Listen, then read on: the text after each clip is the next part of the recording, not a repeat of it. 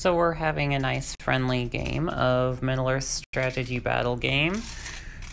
Lothlorien versus Isengard, and we have little rats as objective markers, the Palantir from Orthanc, and Golem.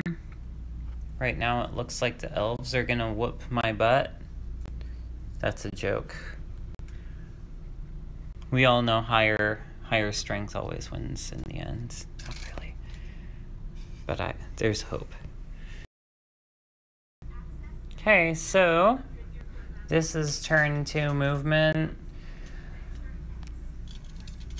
Moved to get in my way, then I declared a heroic march.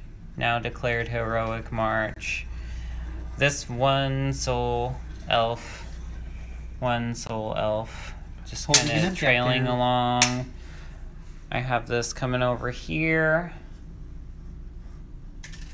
And this is just what's going on currently.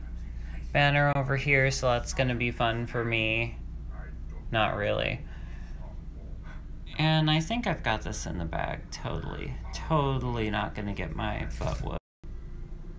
So I think this is like round 3 or something, but essentially declared heroic march with alerts from over here. Moved. Shooty boys still got that. What's the current tally? It is, I think, 6 to 10. With the Urukai, because of their numbers, just being able to spread out a bit more. And got that 10. Kind of low defense, low fight in comparison, though, so we'll see how it goes. Finale. So, conveniently, my opponent has to go right when things were getting heated. I'm joking. Got adult stuff, but essentially Ugluk tried taking on a Galadrim Stormcaller. That's right, I'm not going to use, well, she's not going to use Galadriel in a, 300-point game? Galadriel's not worth it in a 300-point game. Banner really helped out in those last few rounds, because my opponent remembered to use the banner in the last few rounds, unfortunately for me. But it looks like 1, 2, 3, 4, 5, 6, and then let's see how many were within.